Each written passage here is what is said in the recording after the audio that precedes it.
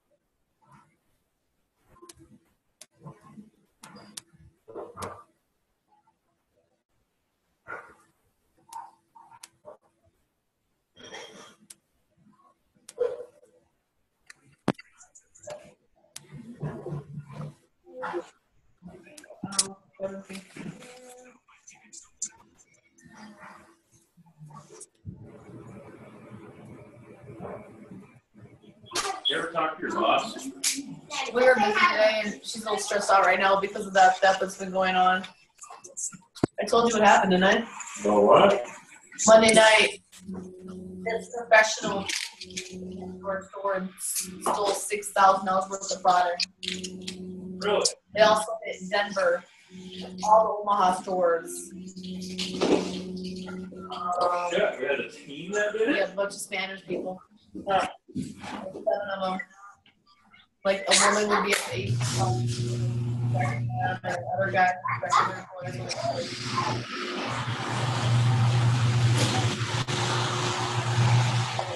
Apple, like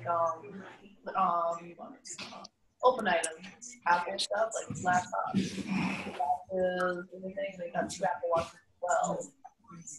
They 6,000 plus for the product. That was just our store. They not cross federal lines, so they get caught. They're basically.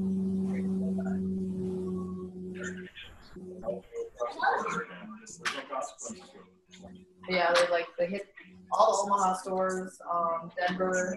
Yeah, they're grand theft over $6,000. City. That was just an our store alone. Yeah.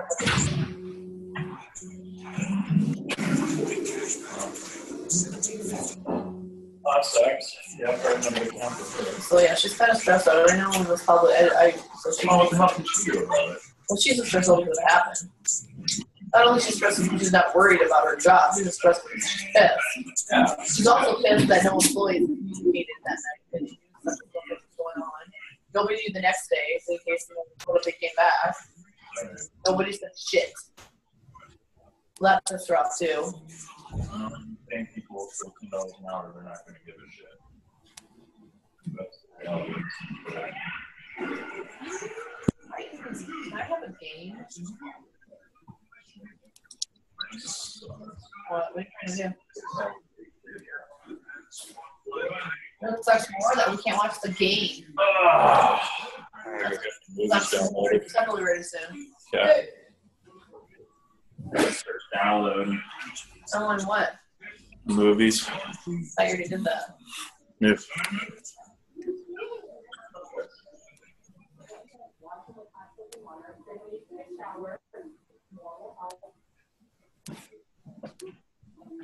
Well, I'm sure something to do.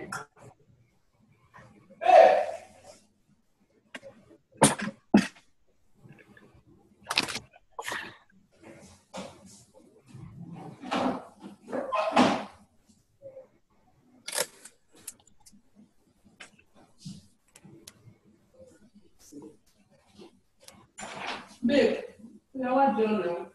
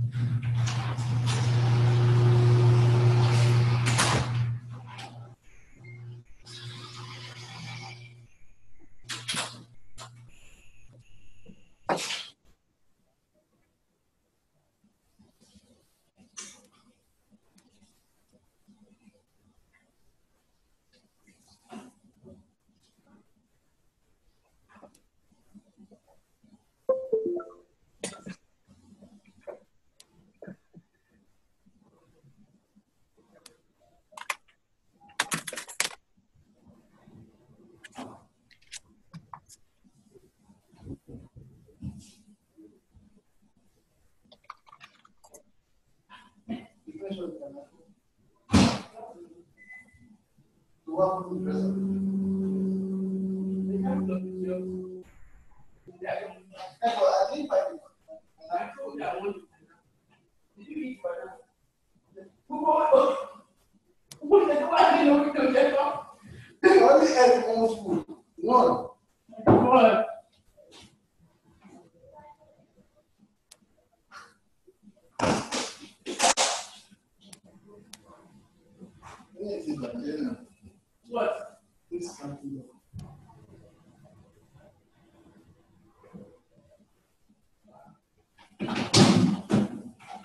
Yeah, your food is good.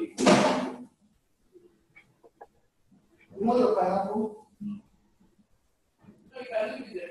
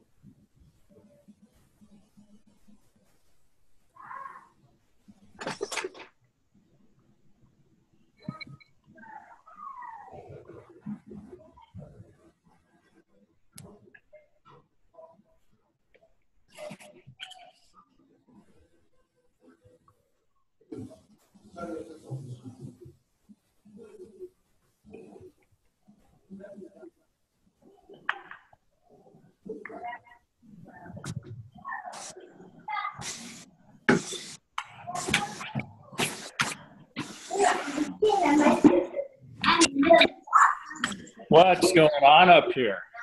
I had to screw around that table and something didn't get built. Well, we better not be screwing around. That's all I gotta say.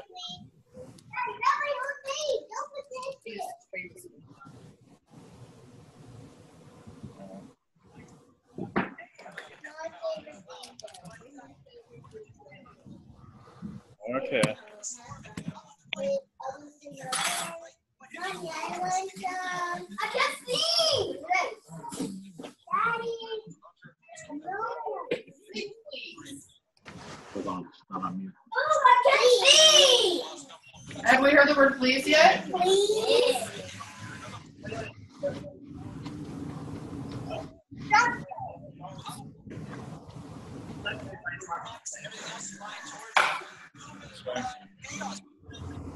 Yeah, you gotta do all this stuff for the VR headset. I read a little bit about it. I know. Yeah. Maybe it closed. That's why I sent you that link. We don't have to sniff on them. No. It's like I had to call them. I tried to do an online lesson and it wasn't working. And like, yeah, we have problems with that sometimes. Working, also just like working again. They report it every time. And just, you got the one little bit amount we can't do. I'll put my headphones on in a little bit. Where your phone? So the emphasis of it is still pending.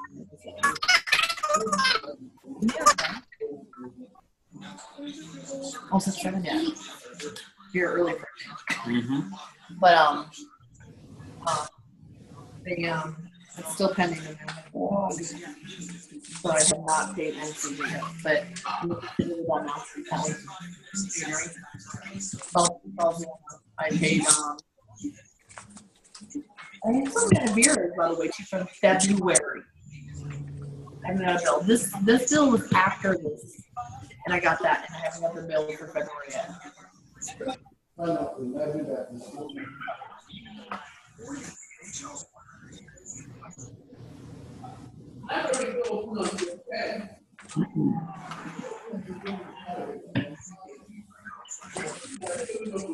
About myself, and every girl.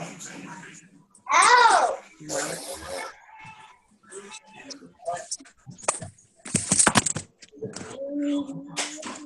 Nope.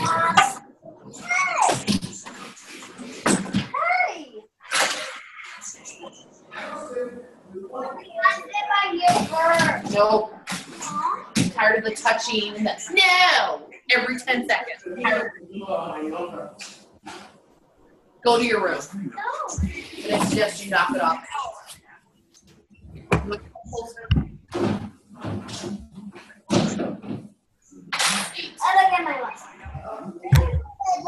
Don't care. You should have listened. No, you guys.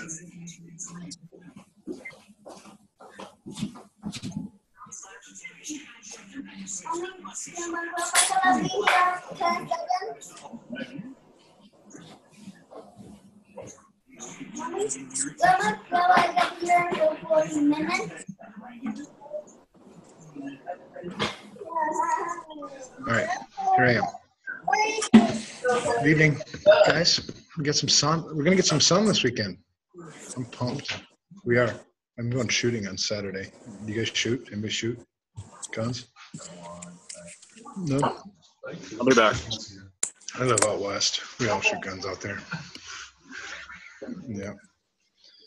Blow some stuff up. It's kind of fun. You can take your aggression out on a watermelon. All right.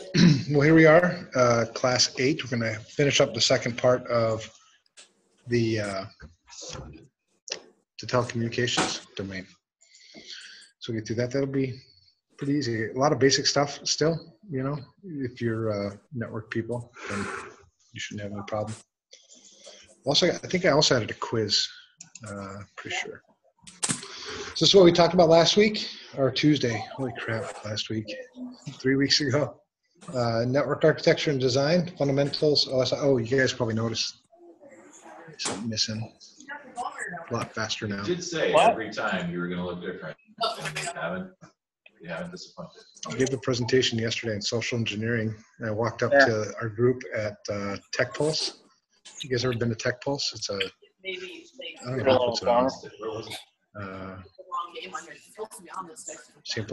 St. Paul, not Civic Center anymore. That St. Paul place. River Center, yep. Yeah, and I walked up to our team. We had like 6 people at the booth and doing whatever they do. And I walked up to them, they didn't even notice it was me. It's pretty cool. And then I went and talked about social engineering. So kind of fit. All right, so network architecture, design, fundamentals. We talked about all that stuff. OSI, TCP, IP model. Hopefully I can talk about it tonight. I have a tendency to talk really fast about this stuff because it is kind of basic, so I think I get tongue-tied as I'm talking through. Thank you for that. The version 6 paper, that was pretty impressive. Like you said, I'm sure it's a smart guy with long hair and all that stuff. So encapsulation, speaking of which, just a recap on the encapsulation. Give me first. Let me. It's being encapsulated down, decapsulated on the other side. That's just a nice diagram that shows what we were driving home on Tuesday.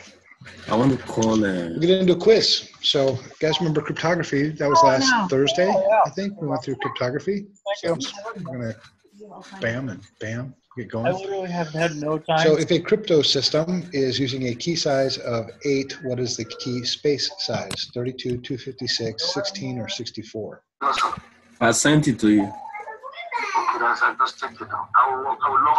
Well, so if the key size is 8, that means that it's 8 bits. It's on or off. So 2 to the 8th is what it ends up being.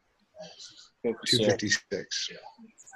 Yep. 258, 256. So 2 times 2 times 2 times 2, 8 times. Should come up with 256. That's why it's kind of a good refresher to skip a class and then bring this back a little bit. Ooh, somebody else is coming. See, I saw him at the, yep. So which of the following is a requirement for a secure Vernum cipher? Do you remember which one the Vernum cipher is? It was that ugly looking machine, AT&T Labs, all that stuff. It was a one-time pad cipher. So once you know that, then you kind of know the answer. So A, the pad must be used one time. That's the answer, or at least that is a answer. The private key must be only known to the owner. That's not true because the other side would have to have that key also. A symmetric key must be encrypted with an asymmetric key. That's not true. It needs to hide the existence of a message. That would be steganography, not encryption. So A, yeah? Mhm. There are different binary mathematical functions. Which of the following is a true rule of the exclusive OR function? Remember the truth table. So same value XOR same value equals 1. That's not true. 1 XOR 1 equals 1. That's also not true. A and B are the same answer. C is the right answer. 1 and 0 would XOR to 1.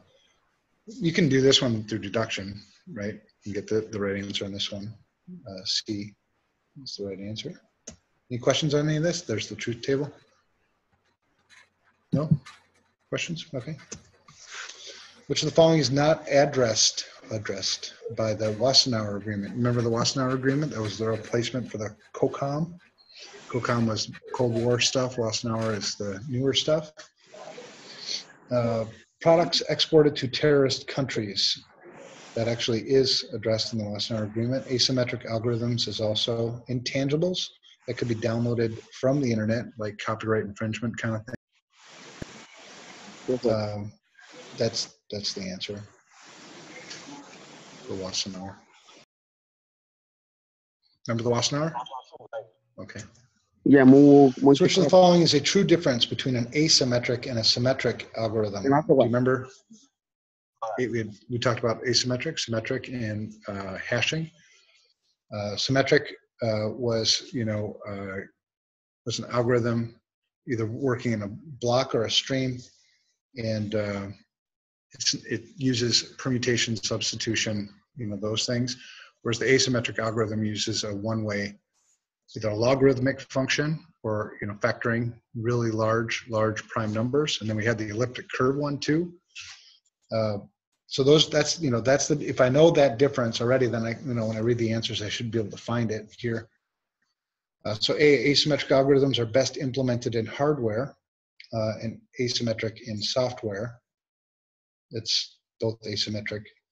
They actually both, I don't know, but they both work really well on hardware. So it doesn't matter if it's typo or not. They work better in hardware because those computations are CPU intensive. That's why if you offload it onto hardware, it's going to be faster. Asymmetric algorithms are more vulnerable to frequency analysis attacks. That's also not true. Asymmetric algorithms are slower because they use substitution and transposition. They don't use those, right? We already, really the three functions that you need to remember for asymmetric algorithms are the factoring very large prime numbers, the exponent, factoring large, logarithmic function, and then elliptic curve. They don't use substitution and transposition. That's a symmetric algorithm function. So D, symmetric algorithms are faster because they use substitution and transposition. That's the answer. Yeah, D. Cool. How are a one-time pad and a stream cipher similar? There's not much similar about these. They both XOR bits for their encryption process. That is one thing that they actually do.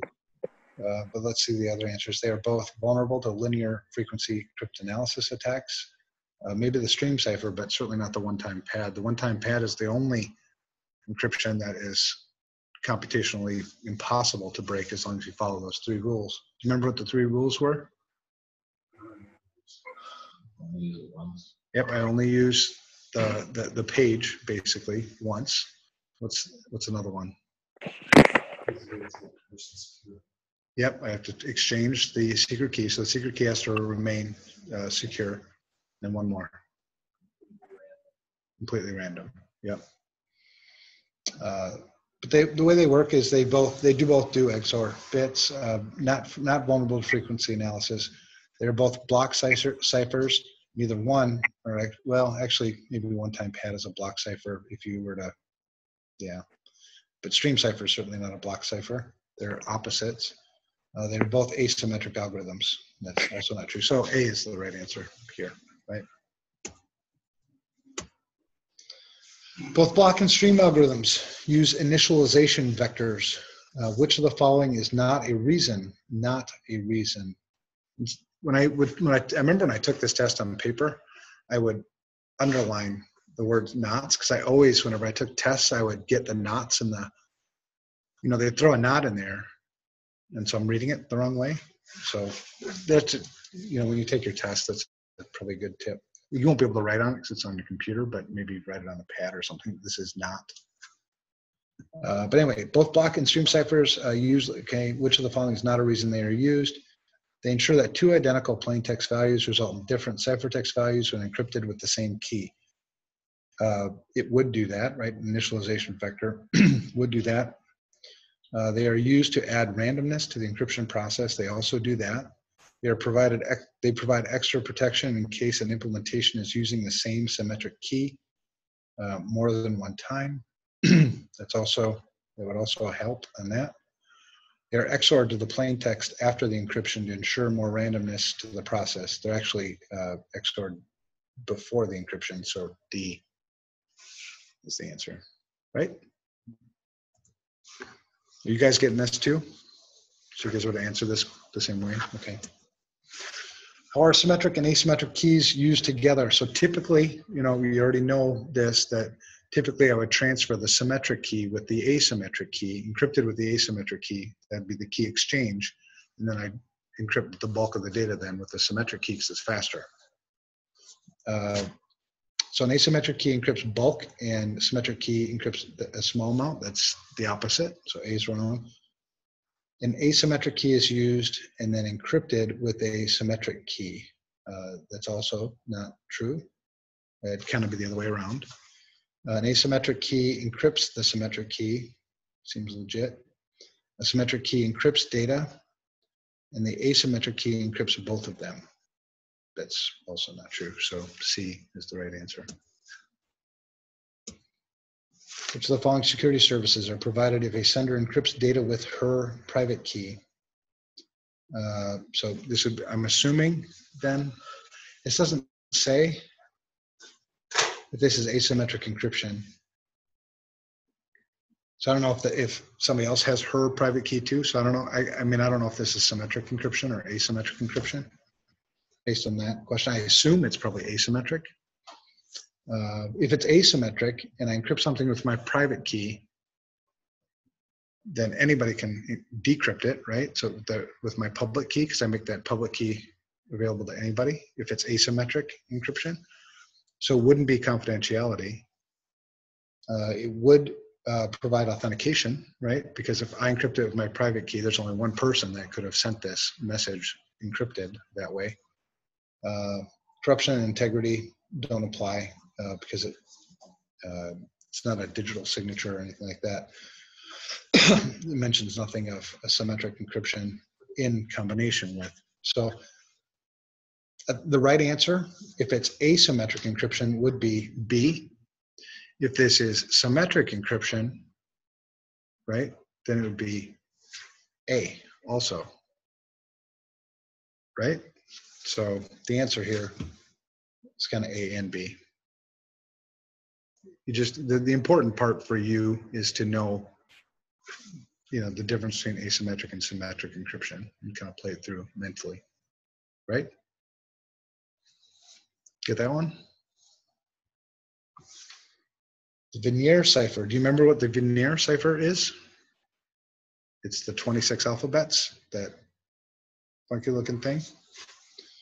The Veneer cipher was developed in the 16th century in France. Which of the following is correct characteristic of this algorithm? It uses one-time pads. That's not true. It was used during World War II, unless World War II was fought in the 16th century. That's not true. So you're gonna know maybe a little history there. Yeah, it requires a messenger. Yeah, very little bit. But you ever see those shows when they, like Jimmy Fallon will go out and talk to people on the street or whatever and ask them questions, It's like, oh my God, really? So some people would probably not know that. But it requires a messenger to take the right size rod to the destination. Do you remember what that is? That's the SciTail. That's not true. It uses a secret key. Secret word is the key. That would be true, right? What is Kirchhoff's principle and why is it relevant? The only secret portion to the crypto system should be the key so that the algorithms can be stronger. That's kind of what it is. But let's read the other ones. A public key needs to be associated with the individual's identity for true non-repudiation. That would be PKI, right? Public key encryption, where the certificate has been signed, and as well as the private key and all that good stuff. So that's not it. More than one alphabet should be used in substitution ciphers to increase the work factor. No, I mean, that's not the Kirchhoff's principle.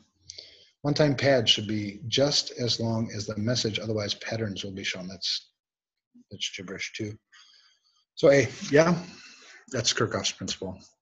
It's really, the strength of the encryption shouldn't be dependent upon the secrecy of the encryption algorithm, is the Kirchhoff principle.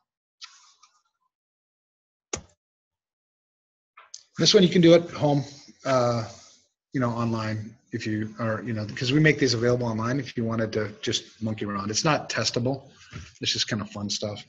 So the pizza is good every night of the week. If you use Rot 7, just rotate the characters 7 times using the modulus, so you'll rotate around whatever. That's what it looks like.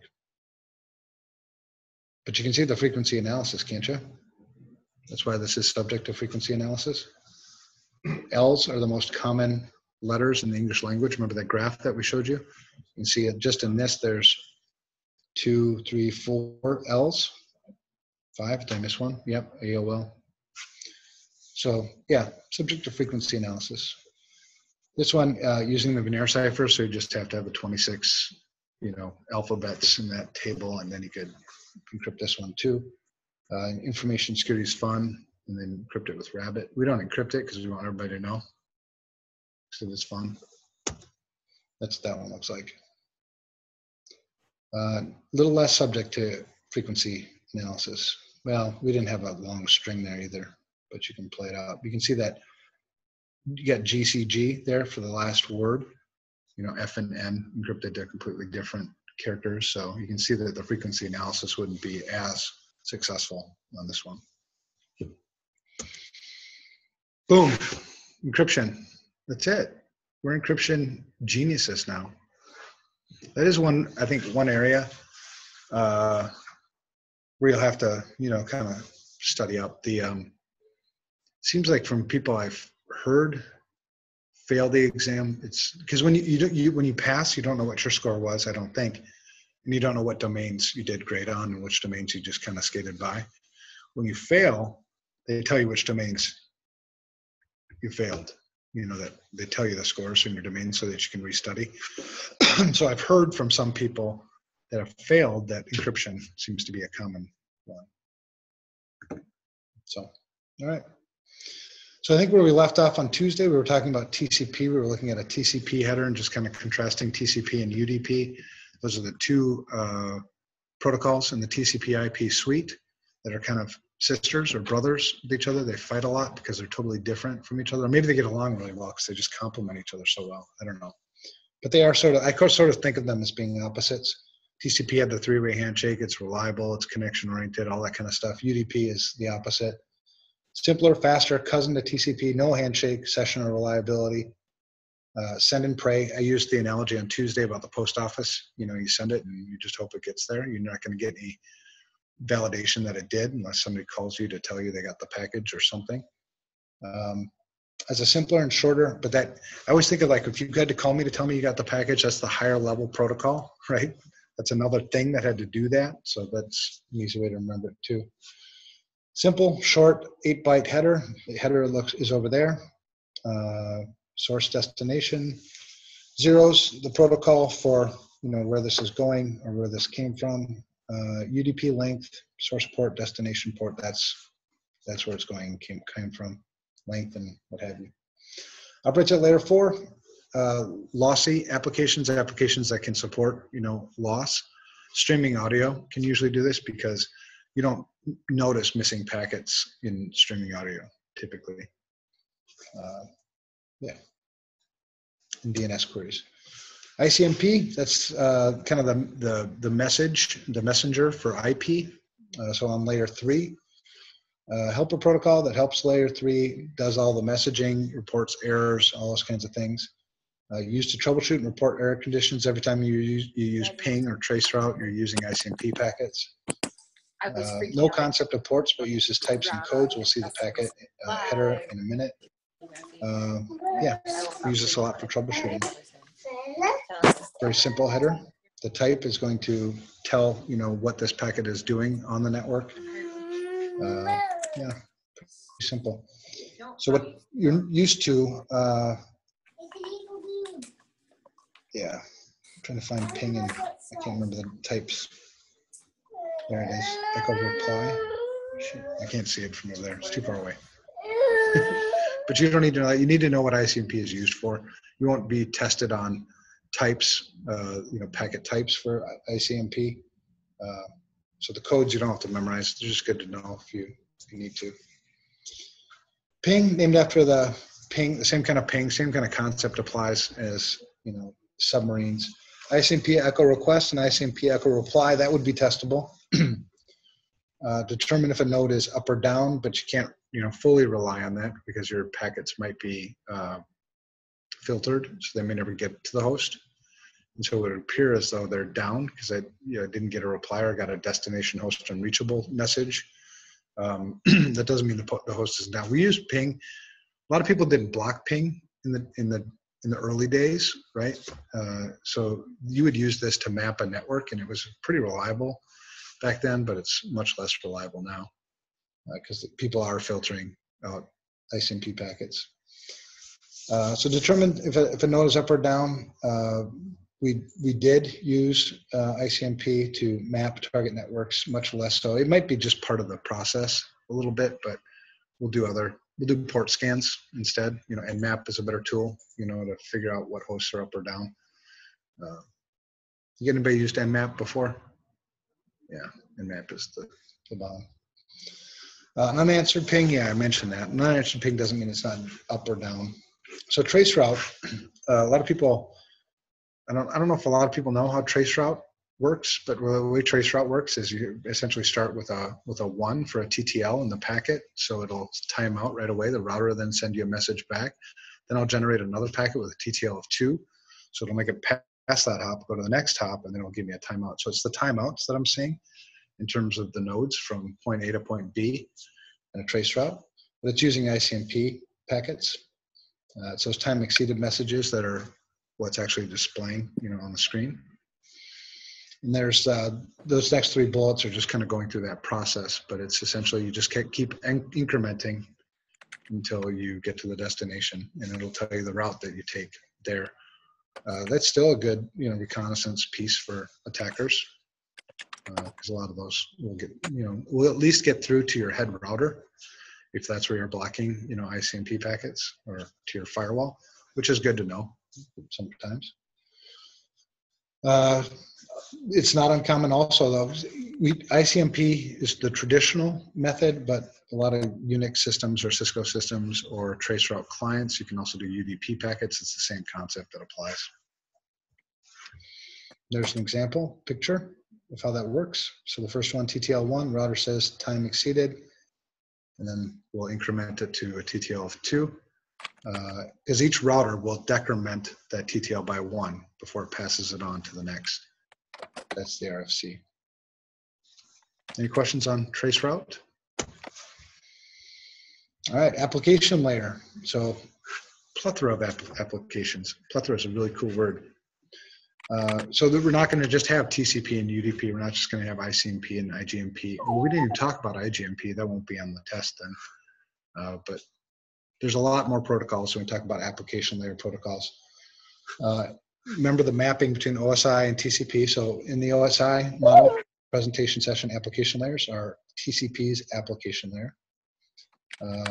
Yeah, a lot of stuff that happens. So telnet is one, and I mentioned on Tuesday that we don't typically like the use of Telnet because Telnet doesn't, there's no confidentiality in the traffic. So Telnet, just terminal emulation. It's text-based terminal emulation. Telnet clients are built into you have to turn it on now, right, in Windows. Don't you have to enable that as an option? It used to just come, default. There's also a lot of Telnet clients that you can install. But Telnet servers, the important thing about Telnet, two really important things that you need to remember for the test for Telnet. One, the port, so TCP, port 23. And two, that we don't like it because there's no confidentiality, including the password, right? So those are the two big things. Limited integrity. Secure shell is what we like instead on TCP port 22. I think that comes in a couple more slides maybe. FTP is another very common application layer protocol. We typically don't like FTP either because FTP is all clear text also. We want SFTP, secure file transfer protocol. But FTP, we still see it a lot, obviously. It's on the exam. TCP port 21, that would be passive mode. FTP, meaning we don't have two simplex connections like we do in the active FTP. So there's no real active FTP anymore. Everything's running over port 21, but you would have 21 as the control connection and port 20 would be the data connection. And there's just an example of the socket pairs. Do you remember what sockets are? IP address, port number combined is the socket, right? You can do a net stat if you want to see what sockets are open on your computer. There's probably another command nowadays. Are people still okay? Good. I'm aged now. All right. So FTP is used for file transfer. The good thing about FTP is it is TCP, right? So it is connection oriented. It is somewhat reliable. It's just there's no security built into it. So when I FTP to a system and I type a username and password, it's clear text. So anything. And the reason why clear text is such a big deal is traffic doesn't go just from me to the FTP server, right? It's hopping over, maybe a dozen routers along the way. So I'm trusting the admins of these 20 or whatever number of routers and the networks that they operate in, that there isn't a sniffer, that their networks are secure, right? So it's not just point A to point B, it's all the hops in between, are opportunities for sniffing that traffic. TFTP, so TFTP is the Trivial File Transfer Protocol, UDP port 69. We've used these a lot, for years, for saving off, router configs and switch configs. You just set up a little TFTP server and that's how you're storing them. Simple. There's really, there's no authentication. It's just send the command and the data goes. There's not much to it. Transfer files, also bootstrapping. So diskless workstations, might use TFTP in combination with bootp. So bootp would be to essentially find my boot image, and then TFTP would be used to download it to the workstation and it would run. No authentication, no directory structure. It's wherever you've configured the TFTP server to store the files, that's where it's going to store the files. No confidentiality, no integrity, very simple, very fast. SSH, this is our replacement for Telnet. SSH is also a suite of protocols. So within kind of SSH is also SFTP, also secure copy, SCP. They all run on port 22. Designed as a secure replacement for Telnet, FTP, and Unix R commands. Confidentiality, integrity, secure authentication, it's encrypted. So you can tunnel other protocols. You can sort of always tunnel protocols over different ports and within different applications, but it's not uncommon to do that with SSH. So tunneling HTTP is not uncommon, which means you can browse, potentially browse or do HTTP, I guess you could browse the internet tunneled through SSH, but whatever. SSH version 1 has been deprecated. Deprecated. Yeah, don't use it anymore. SSH version 2. SMTP, POP, and IMAP. So SMTP even though we connect to SMTP as clients to send mail, SMTP is a sending mail. It's a store and forward send mail application.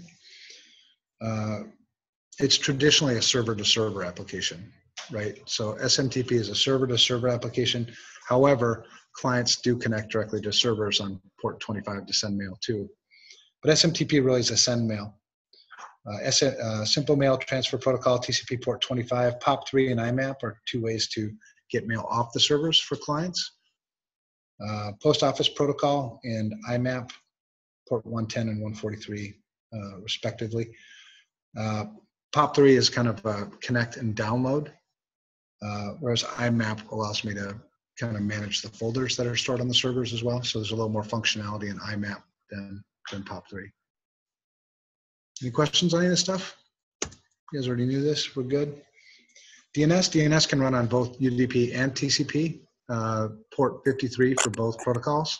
TCP is usually used in one of two areas. It's either used for large operations like zone transfers. So a zone transfer would be, you know, multiple DNS servers for redundancy. It would basically synchronize the zone across the DNS servers. If I haven't secured my DNS server well, I can also, as an attacker, do a zone transfer from your DNS server to my system. NSLookup is a real common command that we use for that. You guys ever used NSLookup before to troubleshoot DNS? You can also, you know, do an LS that's essentially a zone transfer, which is good for mapping, right? It's good to know what all the host names are because those would then be targets for, you know, maybe port scanning or something else. But anyway, UDP port 53 is the traditional, you know, name lookup type operations are happening there. Sometimes if I don't get an answer on UDP, then my client will then try TCP port 53. That's kind of the other time when TCP port 53 is used commonly. Authoritative name servers provide authoritative resolution, so they're responsible for the domain. That's the start of authority in DNS, the SOA. Recursive name servers will attempt to resolve names that it doesn't already know. So recursive name servers essentially, you know, let's say you queried, you know, FRSecure.com's domain for Google.com, right? FRSecure.com's name server isn't authoritative for the Google.com domain. So it wouldn't have the domain records, but what it'll do in recursive queries is it'll go out and check for you. So it'll first find what server is the SOA for Google.com and then query the Google.com name server to get the resolution and then send it back to the client. That's a recursive query. And then there's always a cache, right? You store, rather than continuing to have to do that every time somebody goes to Google.com, instead we'll cache it on the name server for faster lookups. Questions about that on DNS? It's about all you need to know. You don't have to go real deep with DNS. Actually, you do need to know a little bit about DNSSEC, but that's easy too. There's an example there of a recursive DNS lookup. That's the tree structure for DNS. So where it starts is the dot itself. That's the root. And then you have the TLDs, the top level domains. And then there are subdomains below that. And then the one far on the right, if you don't know what that is, that's INAT or ARPA. That's where I do reverse DNS queries. So I have the IP address. I don't know the domain name. So I would do an INAT or ARPA lookup or a reverse DNS lookup to get the domain name or the host name for that IP address. And I guess I should say for the people online who don't know what DNS does, DNS resolves names to IP addresses. So there you go. DNS weaknesses. The fact that it does use UDP, there is no authentication in DNS. So you potentially could forge DNS responses. What's more common is a cache poisoning attack. So this is the attempt, you know, when we maintain those caches on the DNS server to inject my own resolution, my own names and IP addresses, really inject my own IP addresses for the names. But most DNS servers are now implemented a lot better than they used to be, so it's a lot harder to do that attack. The fix for that was DNSSEC. DNSSEC really just provides authentication and integrity. It doesn't encrypt the data, zone transfers. It doesn't encrypt any of that. But it's essentially, it vouches that this DNS server is in fact the DNS server that's authoritative for this domain, right?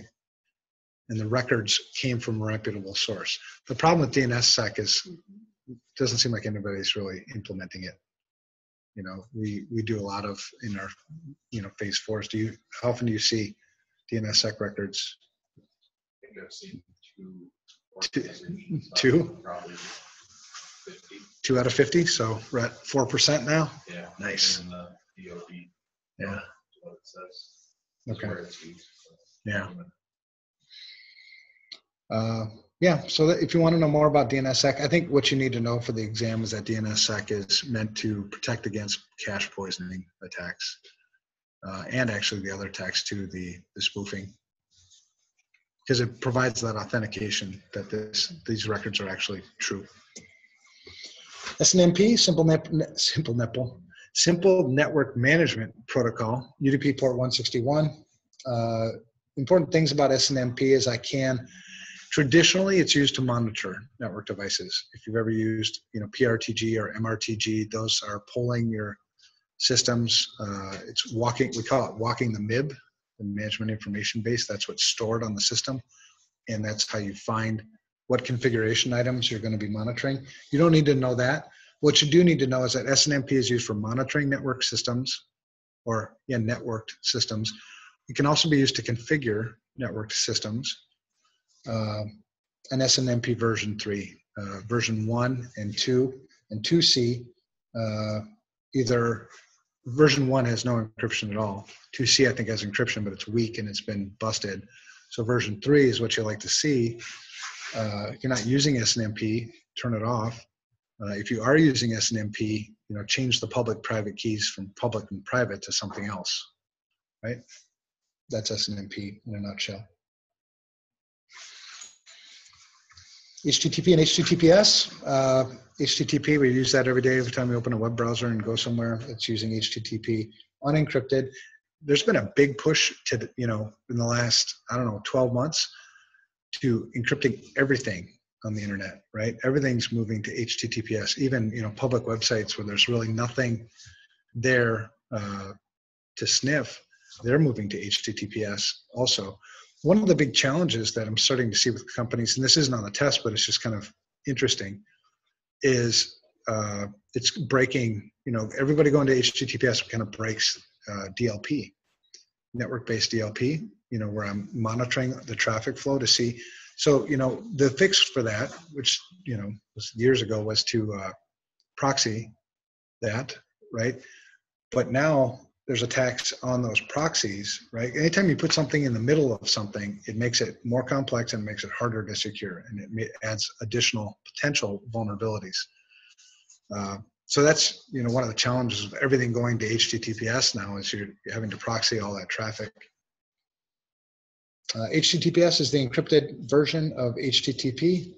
Important things, HTTP port 80, HTTPS port 43. How HTTPS encrypts it is either through SSL or TLS. BootP and DHCP, these are kind of sisters to each other. BootP is the bootstrapping protocol. UDP port 67 for servers, UDP port 68 for clients. BootP traditionally is used to find, diskless workstations or things to find where their image is so they can load it.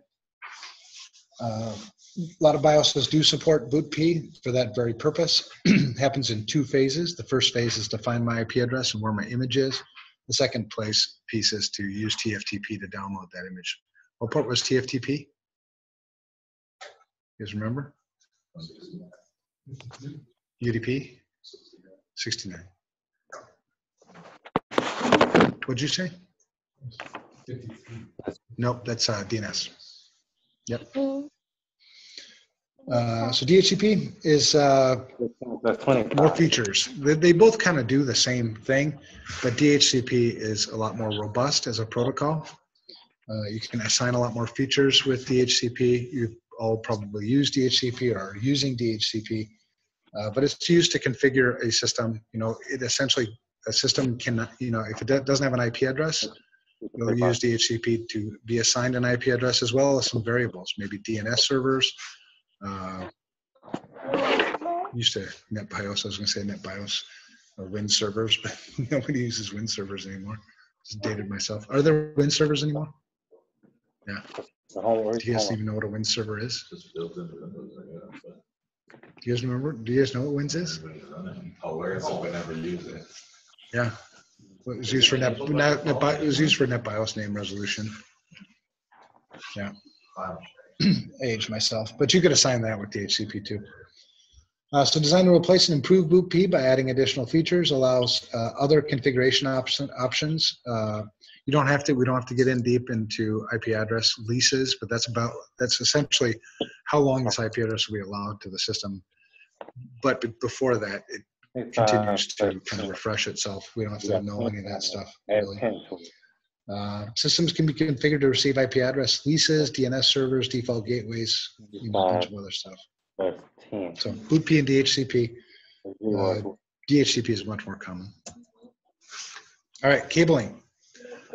We're good with all that, right? Protocol stuff. Any questions on anything? Anybody here like a network admin, like working with networks and kind of this level on a regular basis? One of your what? Hats? One of your hats? 35 cents is how much. All right.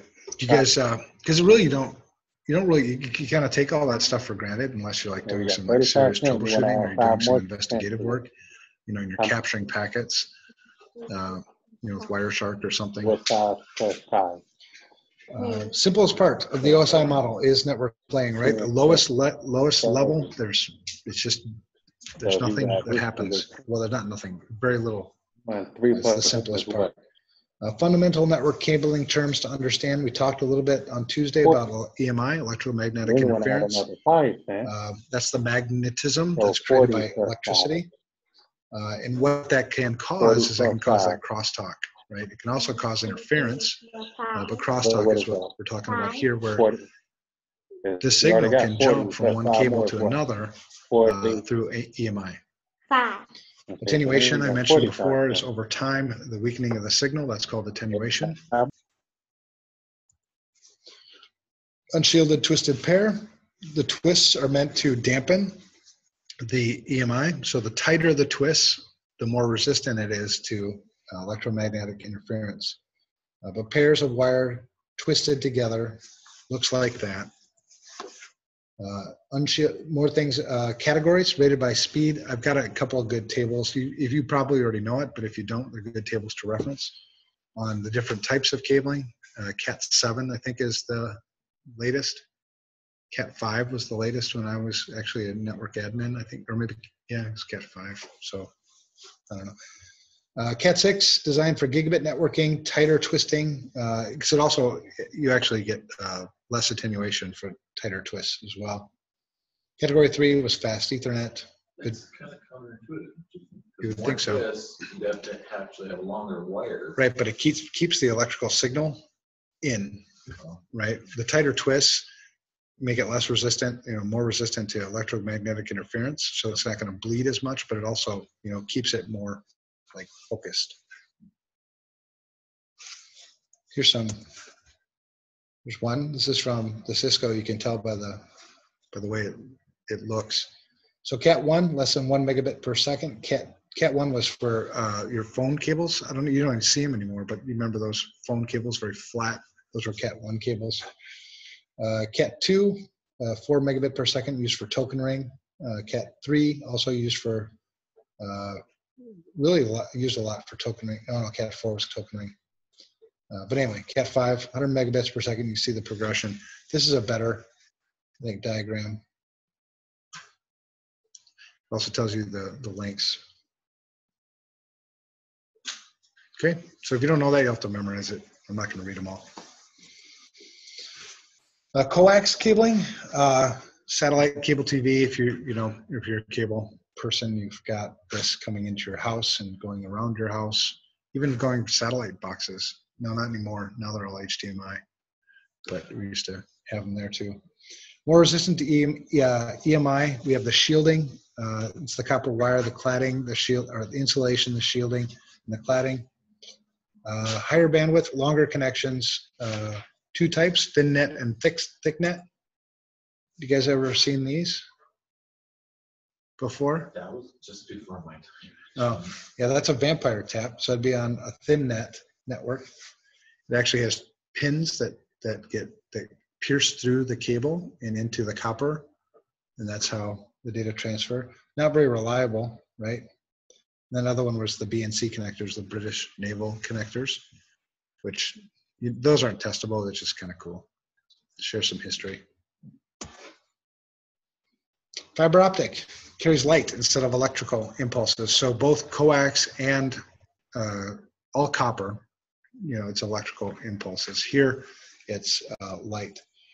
Long distances, there is no EMI with light, so it's hard to tap or hard to, like, there have been attacks where you put a cable, essentially a device close enough to a copper cable, and you can read the data off the copper cable. You could also use something like a vampire tap, like we used to do with the coax cables, and you wouldn't probably detect. You'd need to use something like a landscope or something, but you probably wouldn't detect that it was being tapped. So those are pretty easy. You can't really do that with light. What you have to do is you'd have to splice the cable and then splice it back again. So long distances, advantages: speed, distance, immunity to EMI, better security for sure. Disadvantages are cost and complexity, not so much anymore. They used to be glass, right? Now they're plastic. So when they were glass, it was a lot more costly. Multi-mode fiber, one mode, meaning light in, multi-mode, multiple modes, right? Multiple paths of light, shorter distances. You see them, the two cables that go together in a fiber optic. That's a multi-mode cable. Single mode fiber, just one path, long haul, higher speed. Yep. Oh, and multi-mode, one of the things, wave division multiplexing essentially uses a prism to break the light into multiple channels. Theoretically, there's infinite numbers of colors in a beam of light. So theoretically, you could have infinite bandwidth on a fiber optic cable. That's not actually, you technologically can't do it, but theoretically you could. But that's what wavelength division multiplexing does, is it essentially splits the light into multiple colors so that it can have multiple channels on the same light path.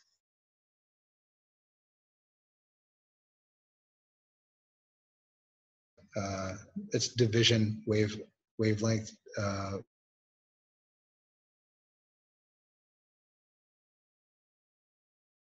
Multiple colors, and each color would then be a signal.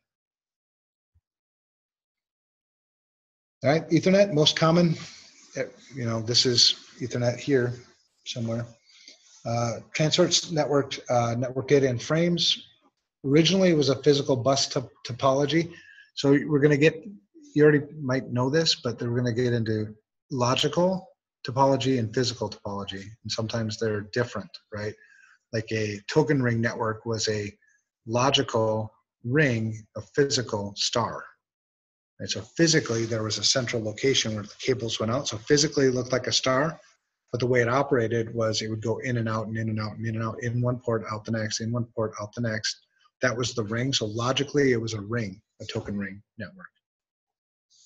So you'll need to know kind of the difference. So Ethernet is a physical bus topology, meaning a bus just being a straight line, and then you would tap into it. That's the original version of Ethernet. Now everybody's got a switch, right? And everything comes, it's a star topology now, physically.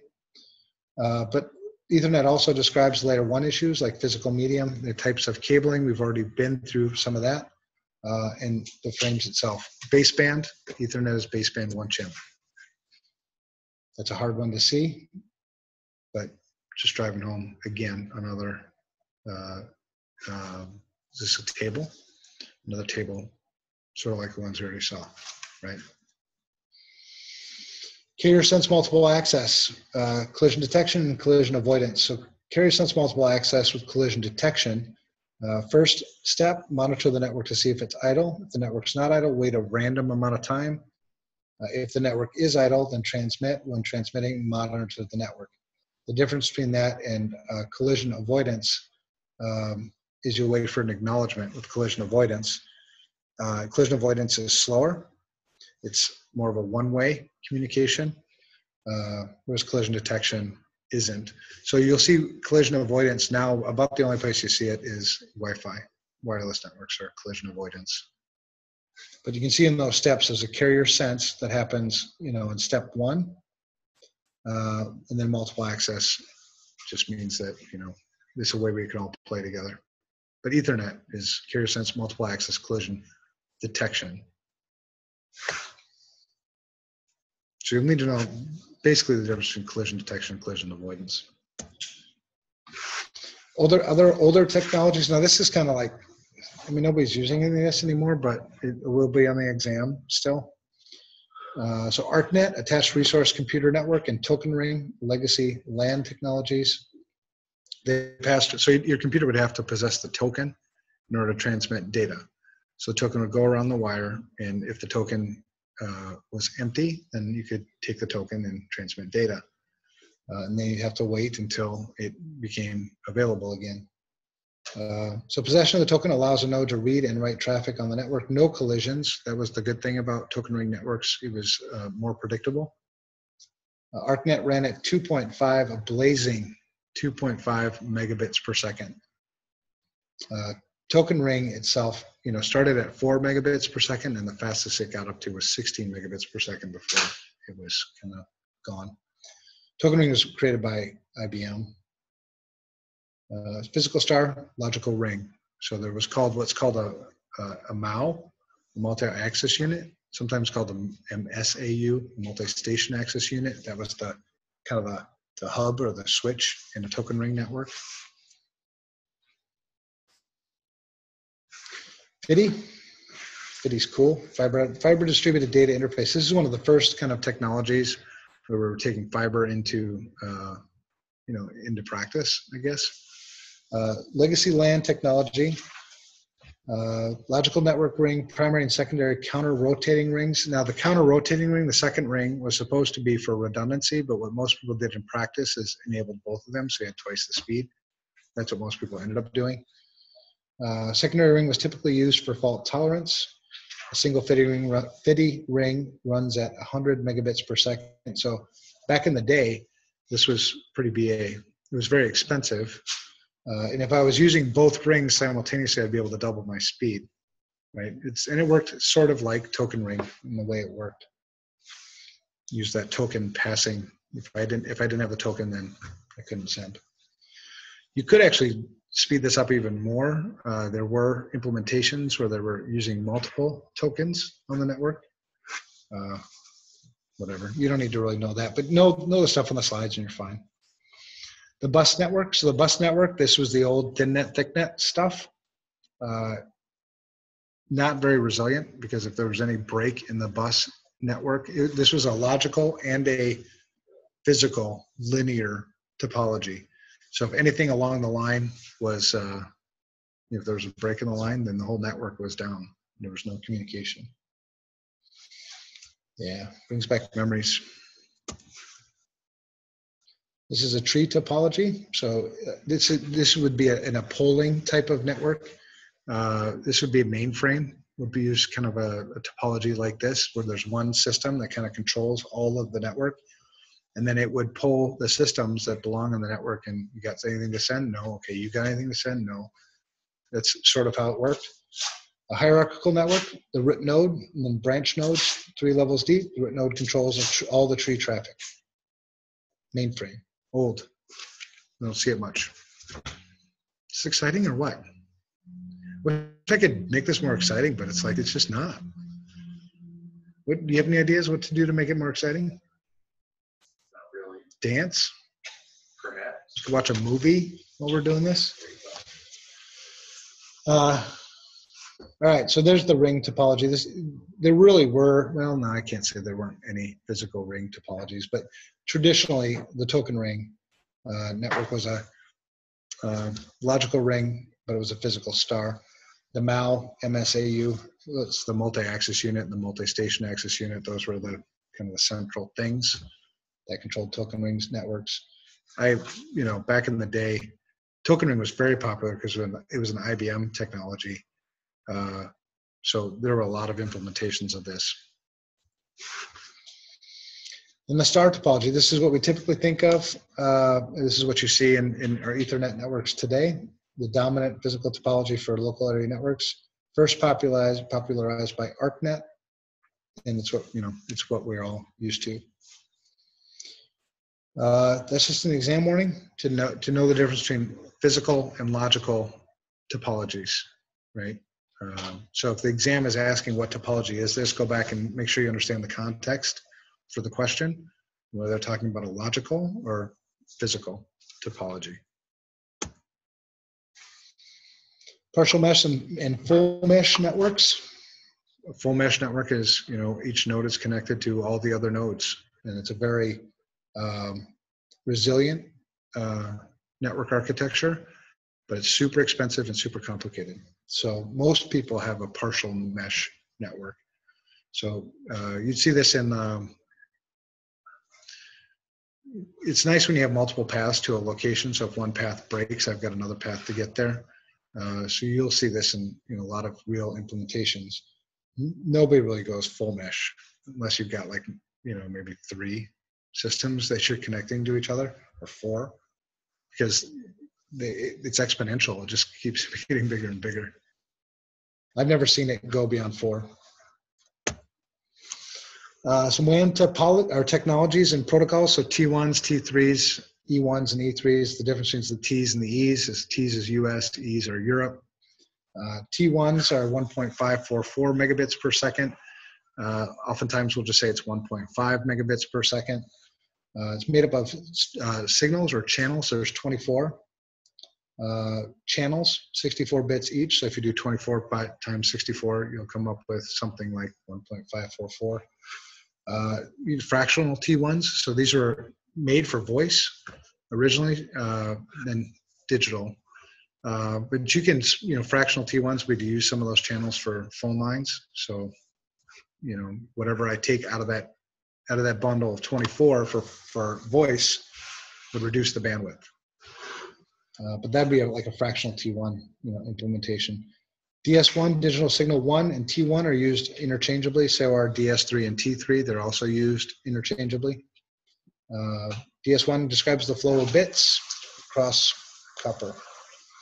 T3, 28 bundled T1. So if you take 1.544 multiplied by 28, you should come up with something like 44.736. We shorten that and say it's 45 megabits per second. These used to be super expensive. I mean, we had a fractional T3 at Jask Software, and we were paying, we got 7 megabits per second. I think we were paying like $11,000 a month for that back then. It's crazy. E1 and E3, you would need to memorize these. And the thing is about memorizing, they're not all that practical anymore because not many people really are using T1s as much as, well, maybe they are, but I don't know. If you're not using them, then you don't really need to memorize it. But E1's 2.048 megabit circuits, it's the same signaling almost, meaning the same 64 bit bit signals, but it's 30 channels. So that accounts for the more bandwidth in an E1. This was all European, so you wouldn't see this in the United States anywhere. E3's 24, E1's 34.368 megabits per second. Okay. Any questions on that? All right. Frame relay. Frame relay packet switched. This is a WAN topology, so wide area network topology on layer 2. No error recovery in frame relay, so frame relay would always rely on like TCP, IP, or IP for a lot of the error correction and stuff like that. Fast, Works kind of in two different ways. These are virtual circuits, so they're not physical. You had the permanent virtual circuit and the switched virtual circuit, not to be confused with packet switching networks and circuit switched networks. Frame relay would either set up, the permanent virtual circuit is that it was always connected through the carrier's network, and it was dedicated. So I'd always get the same amount of bandwidth. I'd get really kind of predictable network performance in a PVC frame relay network. Switched virtual circuits were set up, kind of like a telephone call. When I'm ready to transmit data, the circuit would get set up. When the data was done, it would tear the circuit down. You'll see DELC. DELC was how frame relay networks or traffic was identified over the carrier network, was the DELCs. Data link connection identifiers. X.25, old, dead, gone, but still here, I guess, on the exam. Older packet switched WAN protocol was very heavy on error detection and correction, not efficient at all. It was a lot of overhead with X.25. A cost-effective way to transmit data over long distances in the 70s through the 90s, but then died out because it had too much overhead. Global packet switch network X.25, separate from, so there were a number of networks that ran over kind of the same infrastructure as the internet. Like Gopher, do you remember Gopher? Gopher was its own protocol. It was, created at the University of Minnesota, and it died just not all that long ago, I don't think, in the last 5 years. There's really no Gopher network anymore. X.25 was kind of the same way. Lots of error correction, lots of latency. Now things are happening with TCP/IP. ATM, I don't know if we see ATM much anymore. I can't recall seeing it anywhere for a long time. The thing about ATM, the most important thing to remember about ATM was 53-byte cells. Every data unit was 53 bytes long, which made it fast, right? Because you could make routing decisions pretty quickly. You wouldn't have to wait for all the data. It was all very predictable that way. 5-byte header and 48-byte data portion. You will need to, for some reason, I think you'll have to memorize SMDS, the Switch Multi-Megabit Data Service, that it also uses 53-byte cells. So that's ATM and SMDS. Now MPLS, MPLS in terms of like ISC squared testing stuff is really kind of relatively new, even though it's been around for quite a while. You don't need to know too much about it. It's a layer 2 labeling. So it's the labeling itself that's important and how data gets routed and providing confidentiality of the data stream. Forwards WAN data via labels via a shared MPLS cloud network. So the labels is what keeps the data separate. Many types of data. Anyway, decisions are based on labels, not encapsulated header data, voice data, whatever. MPLS, the thing to remember about MPLS is the labels, right? Labels are what make MPLS work. You guys are all probably using MPLS networks, I assume. Probably have a carrier who's managing that MPLS network for you. In most cases, that's what we see. But it's very popular. Synchronous data link control in HDLC, high level or high speed, is the kind of the replacement for SDLC. Synchronous layer 2 WAN protocol uses polling to transmit data. Nowhere anymore. Polling is similar to token passing. The difference is the primary mode polls secondary nodes, which can transmit data when polled. Yeah, it's been sort of replaced. It does, one thing that was a carryover for high-level data link control was the NRM, which kind of explains the modes and how SDLC and HDLC work. For the test, HDLC replaced SDLC, added error correction, flow control, and then the ARM and ABM modes. You can read that part just as easy as I can. This is. Are we going to need to know the modes of HDLC? Yep, you are. I know, right? Yeah, that's easy. For in practical real life stuff, dump it as soon as you're done with the exam. But yeah, memorize it for the exam. So normal response mode, secondary modes can transmit when given permission by the primary. That's the default mode. That's also the mode, you know, that carry over from SDLC. Asynchronous response. So if you look at the words, you can kind of figure it out. But asynchronous response mode, secondary modes can initiate communication with the primary. Asynchronous balance mode mean that you can kind of, well, combined mode where, yeah, you can read it. I don't like reading anymore. I'm tired of reading. Group, okay, devices that we see on layer 1. We've already mentioned this before. So this is, you know, we mentioned on Tuesday, you might have already known it. But at layer 1, repeaters and hubs, they don't do anything to the data. All they do is just regenerate the signal. So they're good for attenuation and not anything else, really. So difference between a repeater and a hub is a multi-port repeater, essentially. So repeater receives bits on one port and repeats them out the other port. Repeaters have no understanding of protocols. It only repeats bits. Extend the length of the network. A hub is a repeater with more than 2 ports, so it's a multi-port repeater. They work the same way. You know, a hub receives it in one port and it'll forward it out all the other. And you see that if that network gets too big, you're going to have a lot of collisions, right? When we go to carrier sense multiple access collision detection, it's going to get to a point where nobody can communicate because it never quiets down, right? No traffic isolation, no security. They're half duplex devices, 1 collision domain. Yeah, that's a hub. We don't use hubs really in production networks anymore unless we're doing like an intrusion detection or intrusion prevention system. Something in promiscuous mode, we might use it if we're using Wireshark, you know, to capture data. Taking too fast. There you go. There's attenuation, right? The weakened signal. It's attenuating over time. The repeater regenerates it. Everybody's happy. Layer 2 devices are bridges. Bridges or switches are multi-port bridges, right? A switch does provide layer 2 segmentation or layer 2 isolation.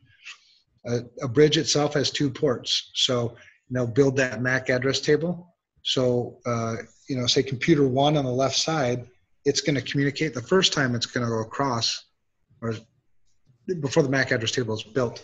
But the bridge will then know, okay, computer 1, you're on this side. Computer 3, you're on this side. So if computer 4 wants to communicate with computer 3, it's not going to have to cross the bridge. Right? Without that MAC address table, it would cross the bridge. Does that make sense? 2 ports, MAC addresses are used. Layer 2 MAC address, 2 collision domains. Switch, bridge with more than 2 ports, multi-port hub. Sorry, multi-port bridge. Best practice to connect 1 port per device. That makes sense. It's pretty much followed. Isolation by MAC address shrinks the collision domain to the single port. So there is still a collision domain. It's just 1 port. If I connect multiple systems to that 1 port, then all those systems are in that collision domain. Trunking between switches just connects 2 switches together. So if you know how that works, right? VLANs, virtual LANs, and inter-VLAN communication. So VLANs are segmentation at layer 3.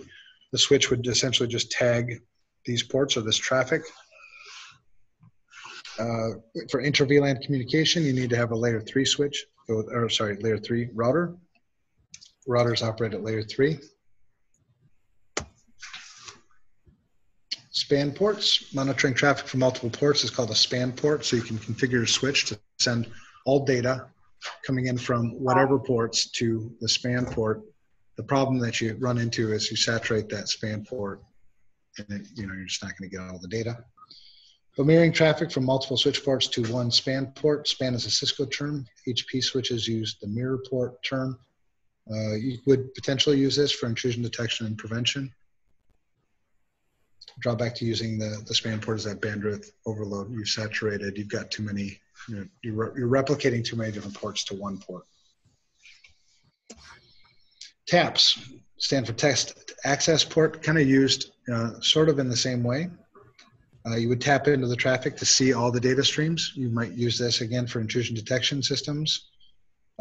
Fail open, it's probably a good idea that the tap fails open so that if it does fail, you're not going to interrupt network traffic. Any questions on taps? Routers, layer 3 devices, so we worked our way from hubs to switches to routers. Route traffic from one LAN to another, so inter-VLAN communications have to have layer 3 functionality. We're not going to get into too much the multi-layer switching thing, multi-layer switches. That was so confusing when that first became a thing. IP-based routers make routing decisions based on the source and destination IP addresses. And there's an example in the real world.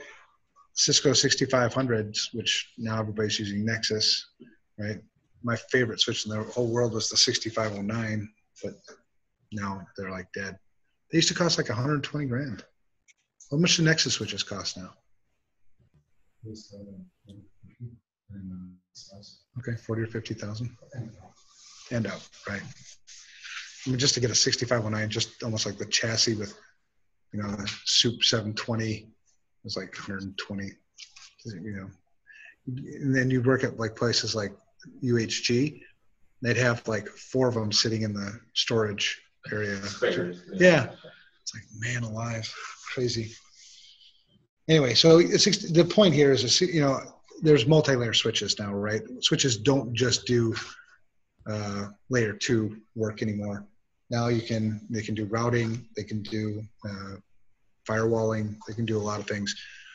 But for the test, understanding traditionally where these things operate, you've essentially just taken a lot of functionality and put it into one chassis. So it's not really even a switch anymore.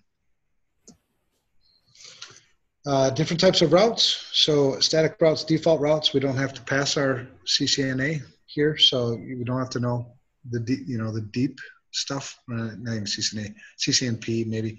You don't have to know really all that much. You need to know the basics. So static routes are routes that you would manually enter into the system or the device. Routes to other networks, anytime there's a routing change or system goes down or up, you'd have to make a manual routing entry change. So good for simple networks where there's not a lot of changes happening.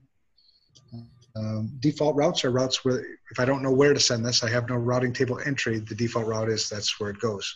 Hopefully that node knows where it goes from there. So route to other networks that are not known, if no routes are to the network exists, the default route is used. So there's a pretty simple, we got 3 T3s. How fast do T3s go? 45 megabits per second. T1's at 1.5, right? So yeah, so you can see that I think where we're going to go now is distance vector routing protocols versus, or maybe we're not. Oh, this is just an explanation of what we're looking at, right? So we're looking at that network topology, fairly simple. So if there are things that go down in this network, you'd have to, so you can see the routing entries, like from the data center, I have, I don't know, probably routing entries for all those routes. And anytime there's a change, I'd have to change the route. I would have no idea if the T1 between office C and B went down. And even the routing entry between the data center and office C, if that one went down, that doesn't mean my routing table would change potentially. So distance vector routing protocols, these are really a hop count is the primary metric. So the number of nodes that I need to go across to get to the destination is going to be used for determining the best route to the destination.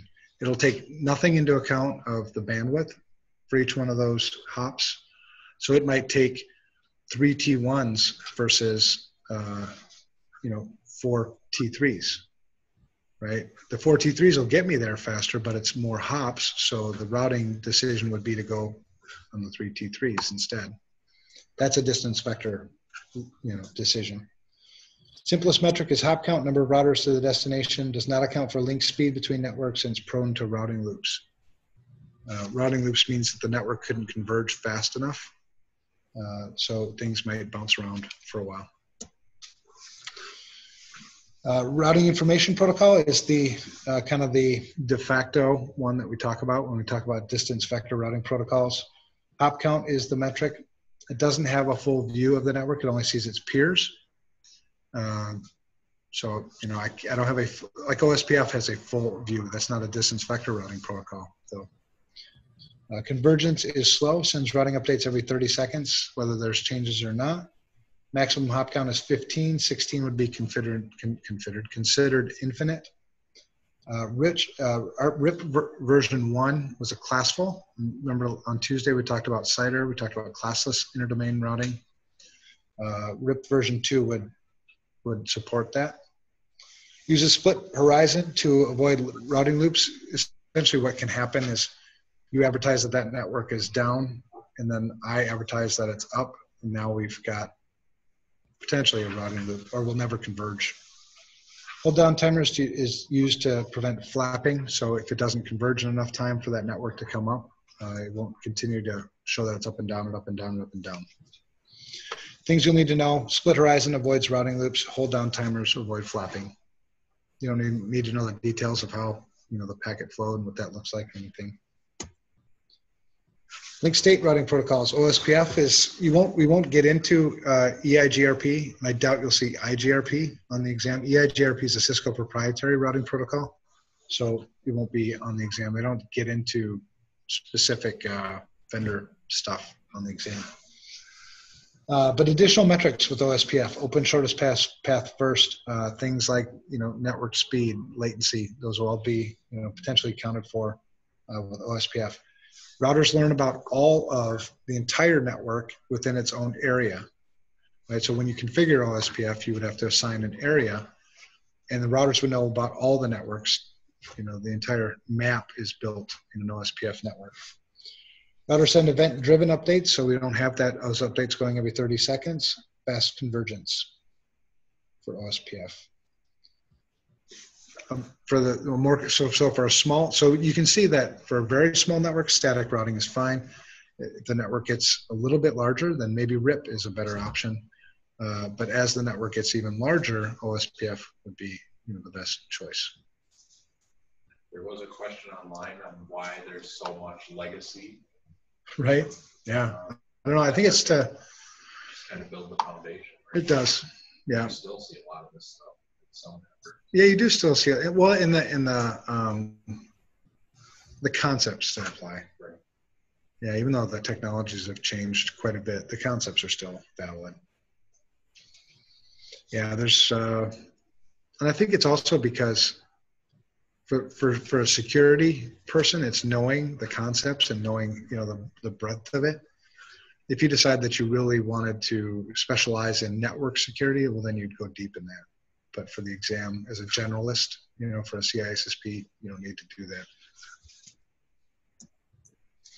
Border gateway routing protocol or border gateway protocol. This is an exterior gateway or exterior routing protocol, meaning this wouldn't be something I would use on a LAN. This is something that's on the internet. It's for routing between autonomous systems, which are essentially domains of control on the internet. So the routing protocol used on the internet routes between autonomous systems, which are networks with multiple internet connections, has some distance vector properties, but formally it's considered a path vector protocol, just to add more confusion for you. Nothing about EIGRP on the exam.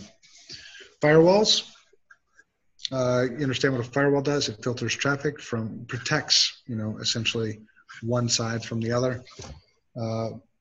Filter traffic between networks, TCP/IP packet filter. We've talked about packet filtering firewalls and stateful packet filtering firewalls. They operate slightly different, but they only operate at layer 3 and 4 with TCP or UDP, TCP/IP. Proxy firewalls can make decisions all the way up to 5 and 7, so they can actually see into the data stream and make decisions based on data itself. You'd never get that with a packet filter or stateful firewall. Multi-home to multiple NICs in the traditional sense, that's how firewalls were, you know, are, is multi-home systems with multiple NICs configured to multiple networks. Here's a packet filter firewall. Packet filters can maintain no context of the network traffic, so they have no idea if this is a packet is a response to another packet other than by the flags that are set in the headers. So I could send a reply to something that I never received a response from because there's no state maintained in the firewall. So it was easy to bypass packet filtering firewalls because I could send my data as a response to something and the firewall would say, oh, okay, you must have already been communicating with somebody. Simple, fast, no concept of state. Can't put past packets into context with the other packets. Pretty easy to bypass, and there's just an example there. Stateful packet inspection firewalls or stateful firewalls do maintain a state. So if there was a reply coming from the outside, the firewall would see, is this a reply to an, was there a SYN packet before the SYN ACK came? It would maintain that state. A little harder, well, actually much harder to get past, but still passable. Slower, a little bit slower because I have to maintain that state and do a little bit of processing on each packet that comes across the firewall. Proxy firewalls, proxy firewalls, just like the word proxy, the proxy means act on the behalf of, proxy firewalls terminate the session from the client, initiate a new session with the server, and vice versa, right? So they actually terminate on the proxy firewall. There's a good example down there. See, everybody's getting tired, man. It's not because it's Thursday, it's because this is exciting. I don't know what to do to make it happy and exciting for everybody. Ripping through it. Yeah, you gotta kind of suck it up and just push on through. Huh? That's networking. Yeah, that's networking.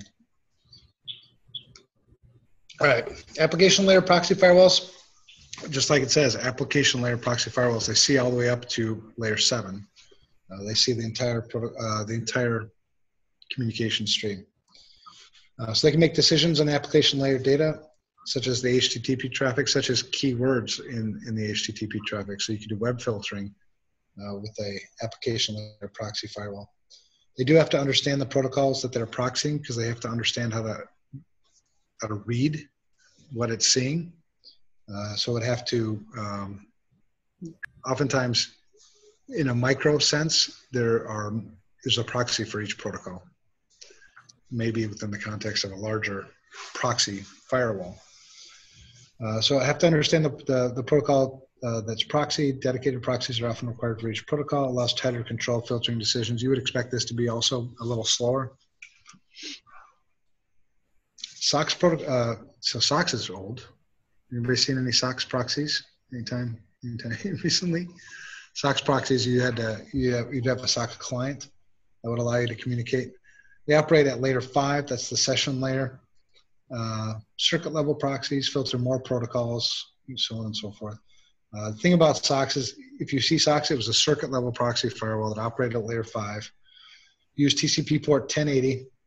Some applications had to be SOXified. That sounds pretty 2000-ish or 99-ish to me. SOX 5 is the current version of the protocol. I wonder if there actually is a current version of the protocol. You should look that up while you're sitting there. Is there a current version of SOX? Oh, does anybody know if there's a current version of SOX? Yeah, I'd be surprised. So I can't imagine where you would put that or why. But they can make filtering decisions on that higher level data, like layer 6, layer 7. So primarily layer 7 is where you'd be, see the data. Firewall designs, so bastion hosts. Most people don't refer to them necessarily as bastion hosts. Basically, actually, I think I've got another, no, right. Bastion hosts, kind of sacrificial systems. You put them out there, they need to be really hardened. Otherwise, they will be compromised, but they're not protected by anything. We would use a lot of bastion hosts for the old downloads of like PaintShop Pro back in the day. If you ever, because it was big on shareware, so we had FTP servers all over the place, and there was no firewall to protect them. If you didn't harden them enough, they ended up being wares servers. So people, attackers were storing their audio file. MP3s was big back then. So was pirated movies, right? So you would know how your server was compromised because there'd be a bunch of that stuff on it when we were doing this stuff. They usually provide a specific service. So in the case of the example I just used, it was to download our software. And all we would do when it was compromised is just rebuild it, just reapply the build. We also, some of us would also watch the movies. You know, it's like, sweet, we got compromised again. Let's check out the movies. Don't do that anymore.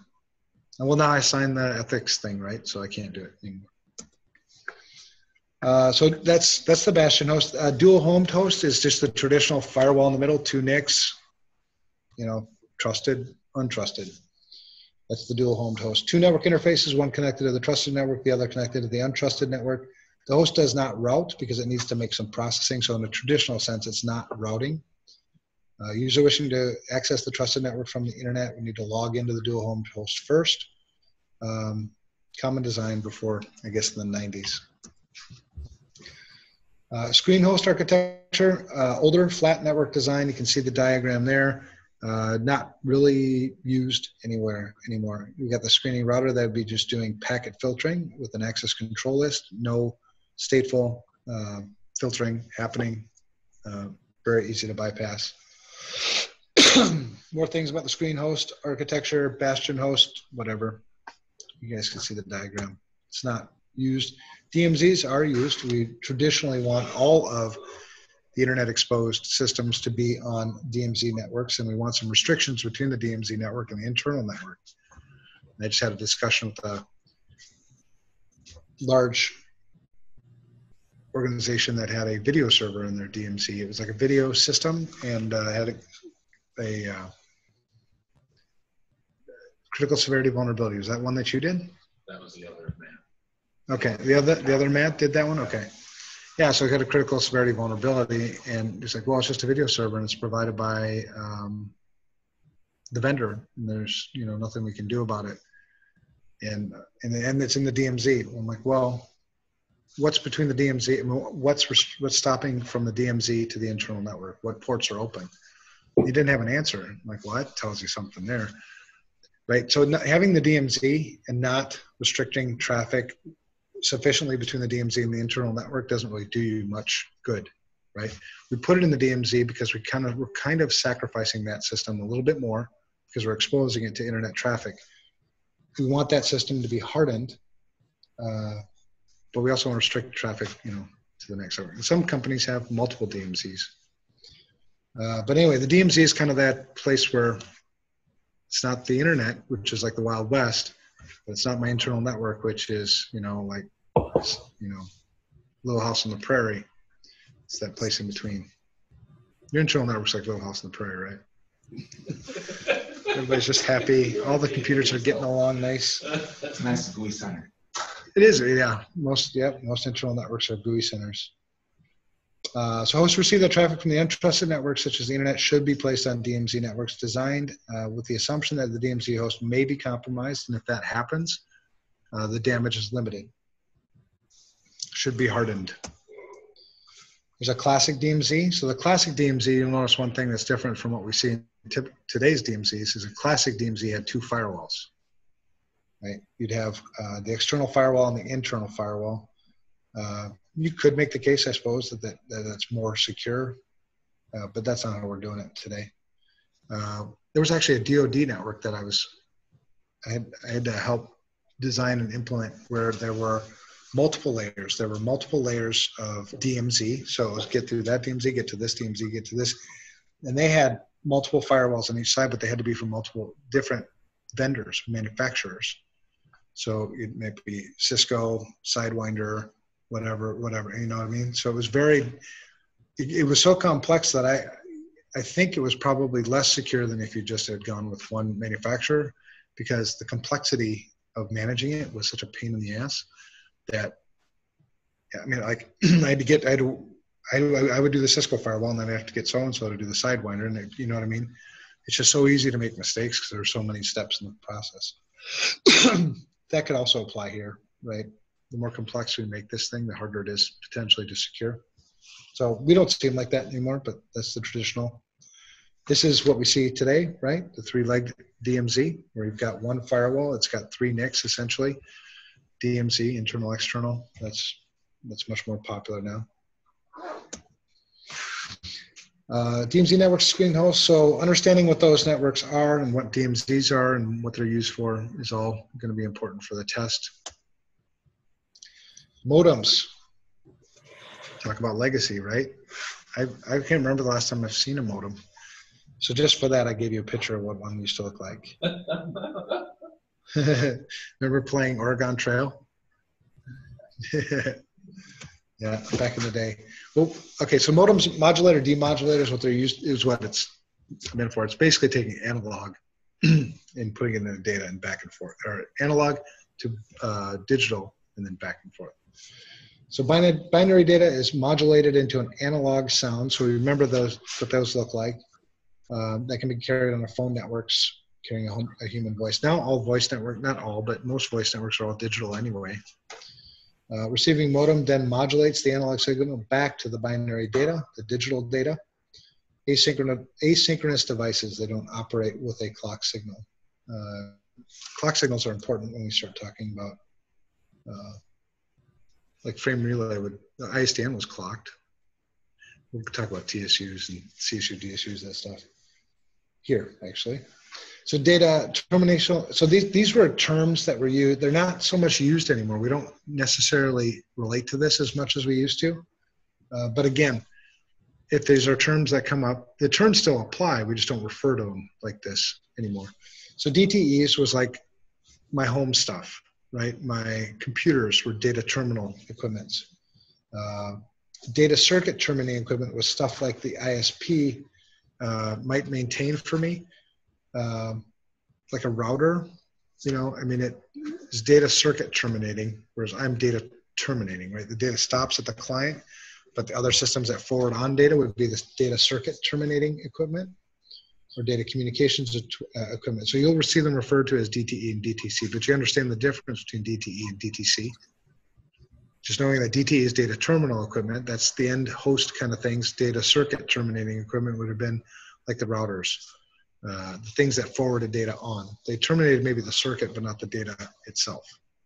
Like CPE nowadays? CPE, customer premise equipment? Maybe. I mean, sometimes you would have DCE stuff on, you know, be CPE stuff too, right? Because it might be on premise. Yeah, I don't know if that applies, but the same kind of stuff, you know, same kind of letters, acronyms for everything. Did you guys see my acronyms for PUDs? You saw my PUDs article. PUDs.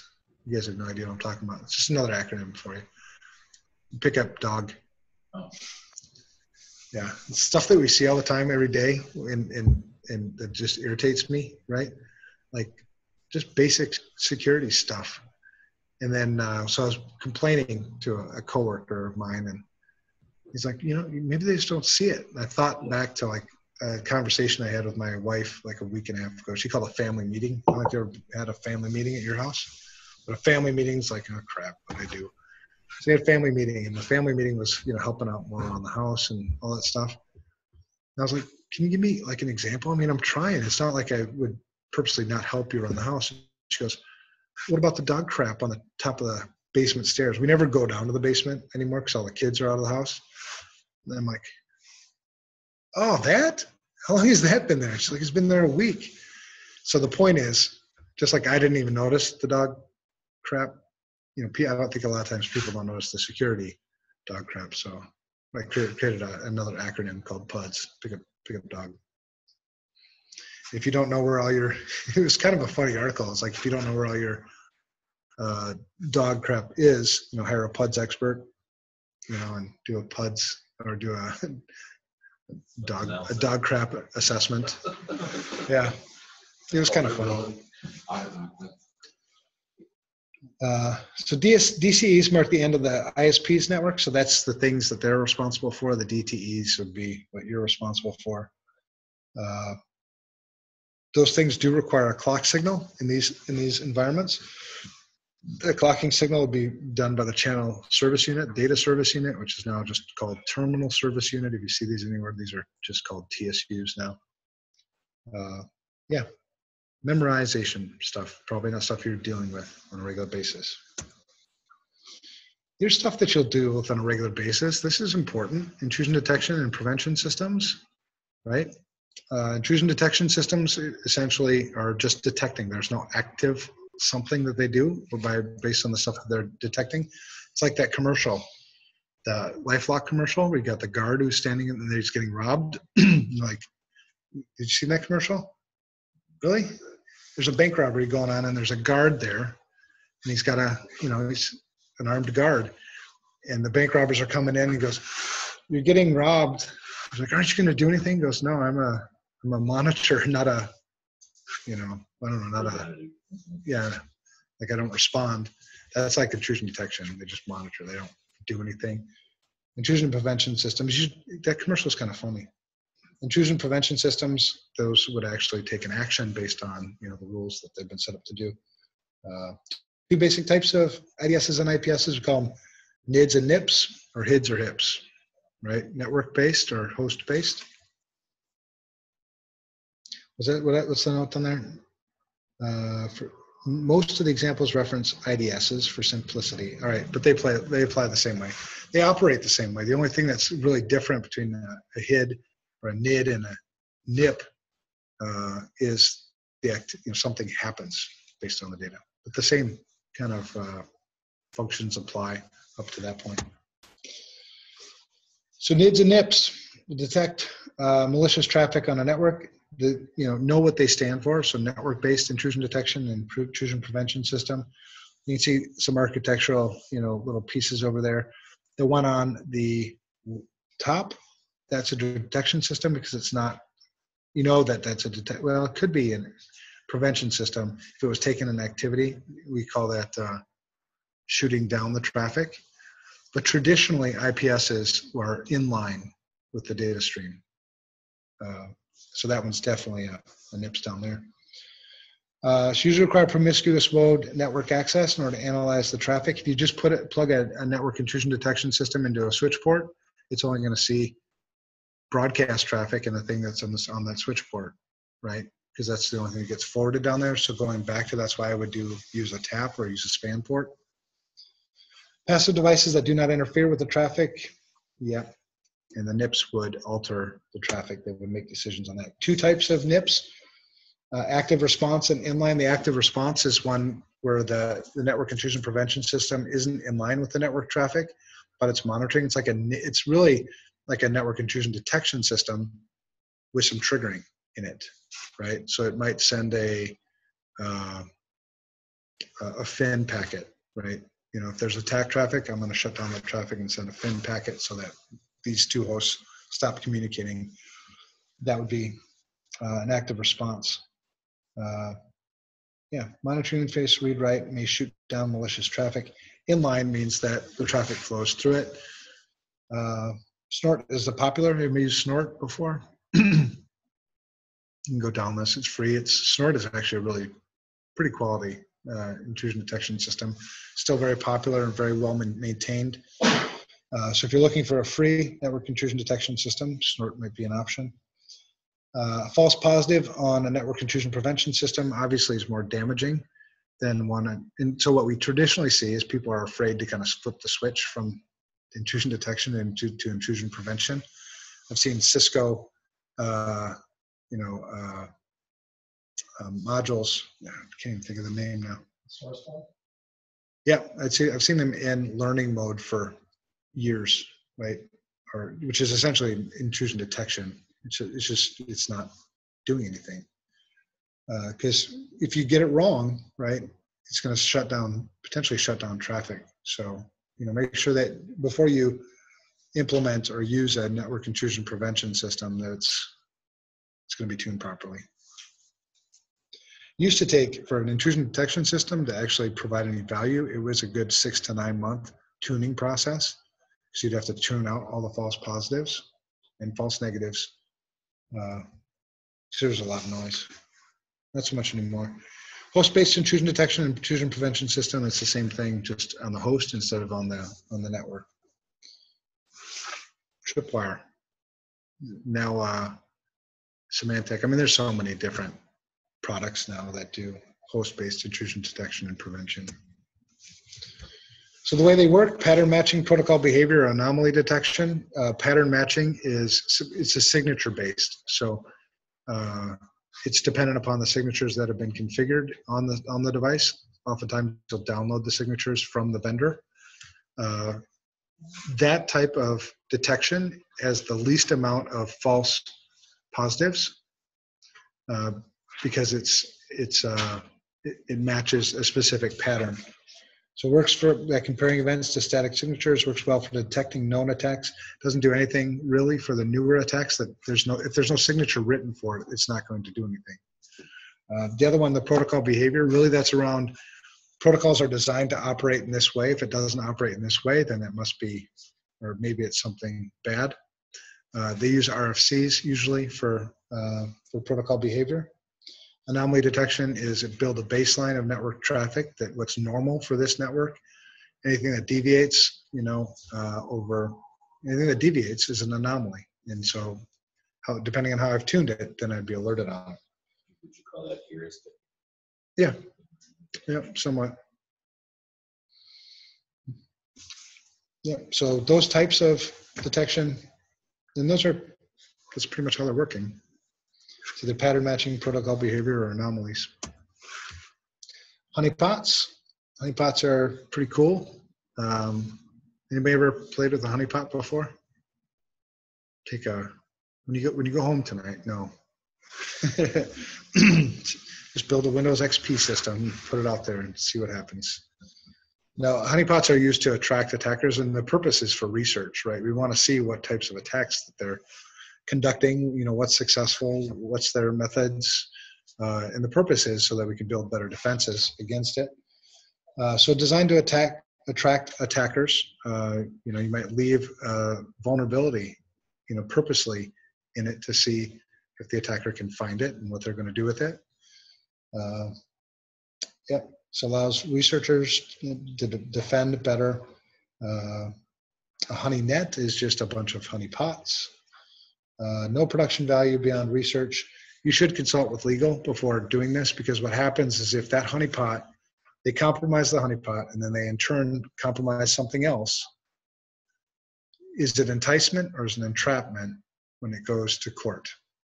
So if you're going to prosecute, especially if your honeypot was used as a pivot to attack somebody else, and then it becomes a criminal matter, then you might get drug in on this as for that too. So consult with legal before you deploy a honeypot. If you want to participate or learn more, honeynet.org is a good place to learn more about honeypots and how to set them up. You can find some images here too that you can build. That's not on the test, honeynet, but if you want to go, if you're interested in those things. Network attacks, okay, yeah.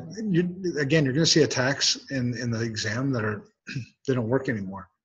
And I think the reason, there's two purposes for that. The same principles sort of apply, and you don't really want in a book like this to teach people attacks that actually work, right? That's a different class. It's not this one. So the original definition of a hacker is someone who uses technology in ways that creators did not intend. So hackers, I think what happened was you get a lot of researchers who have low self-esteem. They don't want to be called hackers.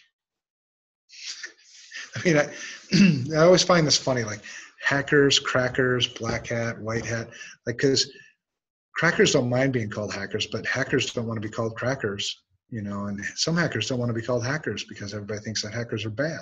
So we got to set the record straight. Hackers may not be bad. Hackers might just be researchers who like to push the envelope and try out new things. I think the PC term is ethical hacker. Ethical hacker. Yeah, air quotes. You have to do air quotes too if you want to be real PC. Yeah, so the original definition of a hacker is that countless ways, I mean, seriously, there's so many ways to attack networks. You can ask, our penetration testers who do it every day. So TCP SYN flood, this was a denial of service attack. The way a TCP SYN flood would work is you would just continue, you'd send SYN packets, and then the host would send a SYN ACK back, and then I would never send the ACK back, right? So it would hold open the buffer, basically waiting for that ACK to come back. If I sent enough of those over enough time, it would crash the system, or it wouldn't be able to accept any more connections. And so back in the day, like NT days, Windows NT 4 days, that would work. NT Service Pack 3 stopped it from working. So it tells you how long ago that was. So SYN packets, but the concept, you understand the concept, right? And why. That's a SYN flood. Land attack would just be I would spoof the source to be your address, right? So if your address is 192.168.0.1 and mine is whatever, I would send a packet to you with a source address of 192.168.0.1. So it'd have a source and a destination of the same address, and then you'd try to reply back. You'd be replying back to yourself. And I'd send another packet, and you'd be trying to reply back to yourself. So you just keep opening these connections with yourself, and then eventually you crash. That's the land attack. That doesn't work anymore either. Smurf and Fraggle attacks. These are essentially the same types of attacks. The Smurf attack was ICMP. The Fraggle was UDP. You'll need to know that for the exam. Neither of these attacks work anymore. I don't think that they would work because everybody is filtering directed broadcasts now on the routers. But the way it would work was, let's say I wanted to attack Matt. I would ping a directed broadcast network, a large one, and I would spoof the source address as being Matt. So then all these hosts, thousands of hosts would reply back with their ICMP echo reply to Matt. And Matt would get flooded with network traffic and it would put him offline. That's a Smurf attack, right? Thing is, everybody's stopping directed broadcasts now, so that attack wouldn't work. And plus, the computing power of Matt's system could handle the traffic. It wouldn't be a big deal. But that's the way that works. It was a denial of service attack, directed broadcast IP addresses. You'd ping the directed broadcast address with the spoofed source of the person I'm trying to attack, and that's who would get kind of knocked offline. They call it an asymmetric attack. We would also sometimes call this as like a mirror attack, because it's essentially mirroring the traffic to somebody else. Fraggle does the same thing essentially, except for it's using UDP instead of ICMP. But again, these are all blocked now. They're not going to work. Teardrop attack, we would just mess around with the fragmentation of packets so that you would have trouble assembling them, right? So a teardrop attack essentially would have overwriting, one packet overlapped. Oh my God. One packet overlapped with another packet. So when you tried to reassemble the data, you wouldn't know what to do and you'd blue screen. So denial of service attack relying on fragmentation reassembly. An attacker sends multiple large overlapping IP fragments. The system crashes when it tries to put it back together again. Because it doesn't make sense. Quick question from online: is this all testable? Yeah. Those tags? Yep. Yeah, because I think conceptually they're pretty cool, and they're pretty. There's still reflection attacks. There are still reflection attacks, and there are still. And the point here is that if you monkey around with things the way they're not supposed to work, that you can do bad things. And so that kind of stuff still works. These are all well-known attacks that I think most network admins have heard of before or seen before. So yeah, they'll be on the exam. So that's it. We made it through domain 4. I didn't see any of you fall asleep. I saw some eyes. I saw some white, like this rolling back like that. I think it's funny. But we're past halfway so far. We're done with the telecommunication. It used to be called telecommunications. Now it's communication network security. We're done with this domain. Read up on it, master it, You know, if you're an IT person with a strong technical background, you know, probably don't even have to read it. But that's our homework for Tuesday. It is supposed to be nice this weekend, so hopefully you guys enjoy it in Minnesota. We're going to start in on Domain 5, Identity and Access Management, which is a huge, grave opportunity for security people, you know, in the real world. And that's it. So thank you. Any questions online? All right, we're good. Have a good night, everybody.